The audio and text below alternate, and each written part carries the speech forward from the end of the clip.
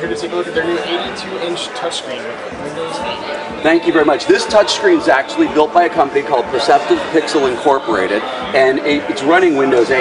It's a capacitive glass touchscreen. It's optically bonded Gorilla Glass, so there's very, very close connection between my finger and what I'm moving on screen. It actually feels like I'm moving the objects directly because there's no parallax due to that bonding. So if I go into my weather app and I feel like I'm moving this application, this is actually a professional quality display that you often see used on TV.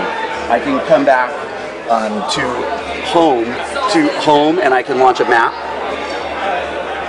And you can see the amount of detail and then how easy it would be to zoom all the way out. And this is the kind of functionality in this sort of size that's really useful for visualizing large sets of data.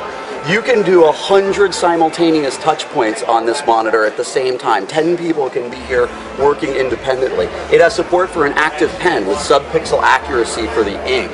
And so you can imagine all sorts of scenarios where you're doing work or you're broadcasting with a display like this. And what was really neat is this is connected to a regular Windows 8 PC. It's running the consumer preview, which we just made available today. There was no extra special work. This PC meets the touch logo spec for Windows 8.